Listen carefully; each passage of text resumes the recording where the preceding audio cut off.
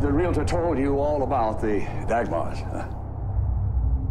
Yes, that was the family who first lived here, right?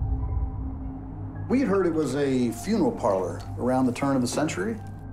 Hello, I'm Atlanta Johnson and you're watching Fan Carpet. We're here for day number 2 for Film 4 FrightFest. My name is Geoghegan and I am the writer and director of We Are Still Here, which is having its UK premiere in just a few hours. How do you feel about having this film at this FrightFest festival?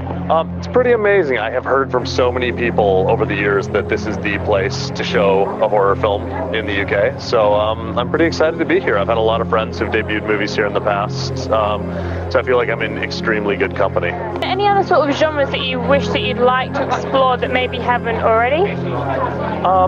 I've been writing and producing for 15 years, and it's been pretty much exclusively in horror. I kind of dabble in like sci-fi and fantasy, but I like to kind of keep it in genre filmmaking, things that aren't real. I have the most fun with that. So I don't know, like I could see myself doing something that wasn't horror, but like that's kind of where my love is. Like, I can see myself doing something else, but maybe one day. Maybe one day. Yeah, the next few will definitely be horror movies. So what was the inspiration behind the film?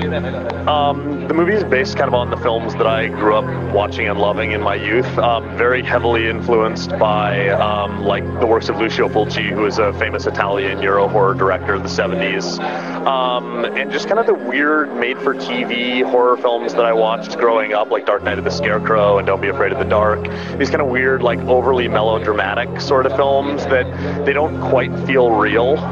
There's kind of like this strange surreal quality to them that I don't think is really in a lot of films anymore. And then also kind of just embracing films that have mature casts. You know, I grew up with films of like the 70s and 80s, and a lot of the casts are like middle-aged people, and so the idea of shooting a movie where the youngest person in it is 54 was really appealing. You know, I wanted to do something that wasn't about like stupid dumb kids who run off into the woods. You know, it's about adults making adult decisions, but there just happen to be ghosts and monsters. So. Yeah. What is next for you?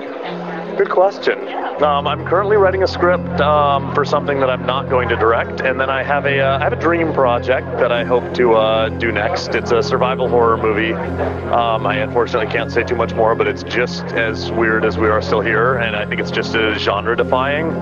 But it does some very different, cool things. So fingers crossed that will happen sooner than later. You've been watching Fan Carpet. Please be sure to follow us on Facebook, Twitter, and Instagram, and we'll see you soon.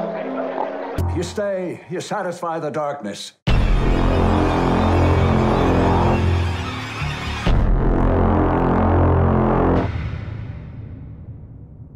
You guys have moved in to one weird fucking town.